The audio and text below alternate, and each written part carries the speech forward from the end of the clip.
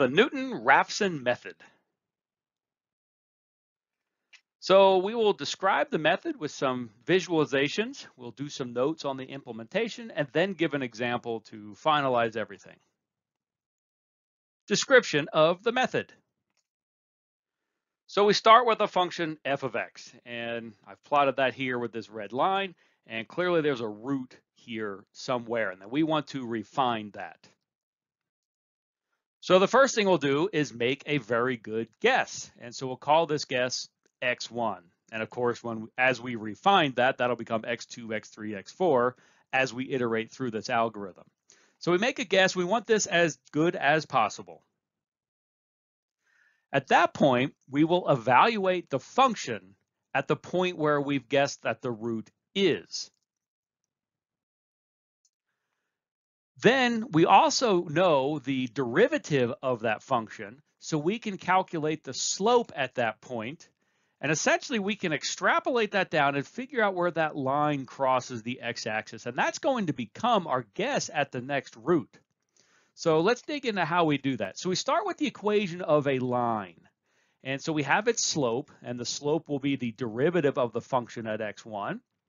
And the rest of the equation of the line, we have y minus some y1 equals m times x minus x1. So we need a slope, and we need some point x1, y1. Well, we have that first point. We have that first guess at the root, and we've evaluated the function. So our x1 is just x1, and our y1 is the function value at x1. So of course, our y is just the function at any x, and our x is just x. Next step, we want to find out where that line crosses the x-axis, so where y equals 0. So we're setting the y term equal to 0, and then we want to solve for x, which now we're labeling as x2, meaning that's the guess at the root for our second iteration. So if we solve this equation for x2, we end up here. And what we really have derived is our update equation, if you will, how we go from one root to the next. So we have our first guess at the root, and we subtract from that the function divided by its derivative evaluated at this guess for the root. That gives us the position for the second root, and we start all over again. We will evaluate the function and probably its derivative at the second point. That gives us a line, and we can figure out where that line crosses the x-axis. And that becomes our next guess at a root. We'll evaluate the function at that new point. And this continues. Evaluate the function, get the next, get the next, get the next, and we will slowly close in onto where that root is. And in this case, we've converged to 5 iterations. Now, if we need 6 digits of precision, that might go a dozen or so iterations. Notes on implementation. So here's a block diagram of the algorithm, and you can see it's quite simple. So on paper, we need our function and its derivative, or actually we just need the function divided by its derivative. So if we have an analytical expression for this, that is sufficient. The next thing we need to know before entering the algorithm is our initial guess. Maybe this comes from knowledge of the physics of the problem. Maybe we've plotted it and we have some sort of rough guess, but somehow we've come up with an initial guess that we are calling x1. Now we're ready to enter the algorithm. The first thing we'll do is we'll calculate how much to adjust our position. So we'll call that delta x sub I, and that's just the function evaluated at the current guess at the root divided by the derivative of the function evaluated at the current guess at the root. So this tells us how much we need to change our current guess at the root. We then update the guess for our root. So the guess for the next iteration equals the guess of the previous iteration minus this delta term that we've just calculated, how much we need to adjust x sub I to get to x sub I plus 1. Now, the reason we've broken it up this way and we've calculated delta x separately is this is what we'll check against our tolerance that we've defined. So we look at the magnitude of this. We take the absolute value and we check if that falls below some tolerance that we've defined. And if it doesn't, we keep repeating that until those steps, those delta x's, become small enough that they fall below the tolerance. and then we're done. And we found our root to this given degree of tolerance. This method is very fast, but it can have poor or unstable convergence properties. And this happens when the function is very nonlinear. And there's a few cases. Let's say we have a function that looks something like this. And, maybe our first guess is right here. The slope will project us way over here. We come down, now the slope projects us way over here. We come up, projects way over here, and it's going unstable because we have this very nonlinear function. Now, if we could make a better guess that's closer to the root, this might perhaps converge. And we can look at other shape functions, which the projection, because of the nonlinear curve, and we're estimating as linear, our next guesses are just way off, and it can go unstable. If we have multiple roots, we could jump to the other side of a root and converge to the incorrect root. So there's all kinds of things that can happen. Let's remind ourselves how to handle multiple roots for this method. So in our update equation where we refine our guess at the root, we are dividing by the derivative of the function. We know that if we have a multiple root, double root, triple root, quadruple root, the derivative goes to 0 at the root. And so we are dividing by 0, and that causes numerical instabilities. And so when that happens, we define an auxiliary function. And we define an auxiliary function u of x that is equal to the function divided by its derivative. So if we take that auxiliary function and perform root finding on it, we will get the answer. So our update equation, we just replace u with f.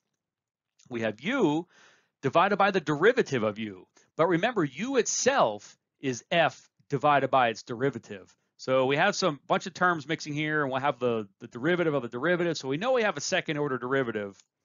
Working through the math, this is where we end up. This is our update equation completely in terms of f. Now, if you can derive u and u prime on paper, derive u divided by u prime and just use that for your update equation. But sometimes it's useful to see it in terms of f, its first derivative and its second derivative. Let's end our discussion before the example just with some notes about the Newton-Raphson method. This doesn't require bounds, right? We don't have a lower and upper bound. We just have an initial guess, a single initial guess. Now that initial guess has to be a good one, especially if that function is very nonlinear or if it has multiple roots and peaks and valleys, because we've seen how when we project with a line that we can jump way far away from where the root is. So our initial guess needs to be pretty good, especially when that function's not well behaved. It requires our function and its derivative, or the function divided by its derivative, to be analytical. We need an analytical equation to feed into this algorithm. This algorithm does converge extremely fast, especially for functions that are near linear. And that's because we're approximating where the next one is with a straight line. So the more the function looks like a straight line, the better that refinement is in our calculations for the root. And we've also mentioned that this is vulnerable to instabilities. This happens when our function's very nonlinear, and we're approximating this with a linear function. So clearly that can lead to instabilities. If there's multiple roots, really because of the instabilities, we could project way over to where there's another root and converge to the wrong root entirely. The last thing I'll leave you with is that Newton's method is not the same as the Newton-Raphson method. We haven't even discussed the Newton's method yet. That comes up in optimization. And what you'll see is that's a little tweak of the Newton-Raphson method. So they're closely related, but the Newton-Raphson method is for root finding and Newton's method is for optimization. And we'll see that later in the course. Let's work through an example. Now this will be one where we have a known answer. So our function, let it be sine of x. Let's find the root of f of x in the proximity of x equal to 4.